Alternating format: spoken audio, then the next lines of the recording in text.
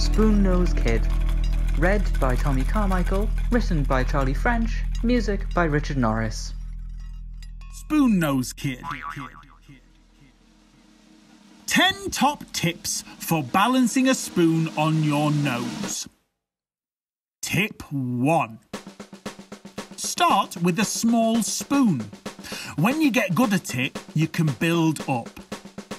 Maybe do a teaspoon first and then do a pudding spoon. Tip 2. Wash your pudding spoon before you eat your pudding if you have been balancing. And get your own spoon if you want to do it, because people do not like it if you use theirs.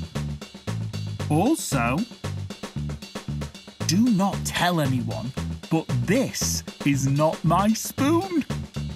Some people say it belongs to an artist called Banksy, but no one knows for sure, except Banksy. And me. Tip 3. Be very, very patient when you are practicing.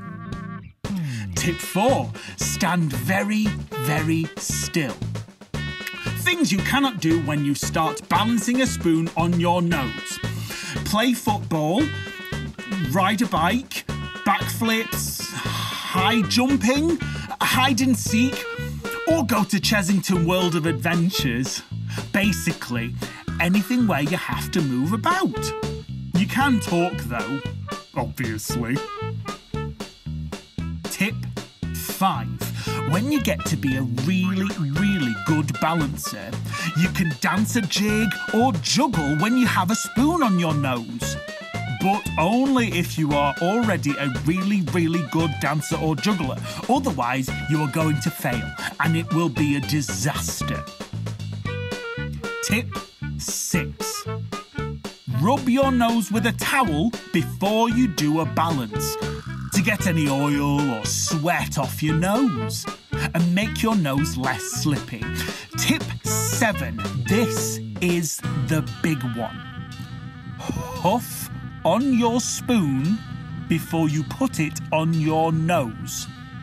A little bit of huff will help your spoon stay put. Tip 8.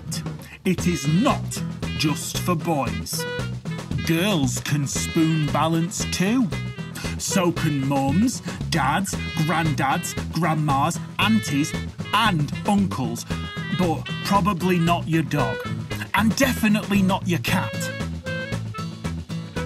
In 2008, 9-year-old Joe Allison from Devon hung 16 spoons from his face, but only one from his actual nose. Tip 9. A ladle is about as big a spoon as you can get. Do not try balancing bigger stuff than a ladle, like a coal shovel or something. That would be silly. Tip 10. If you cannot make it work, do what I do.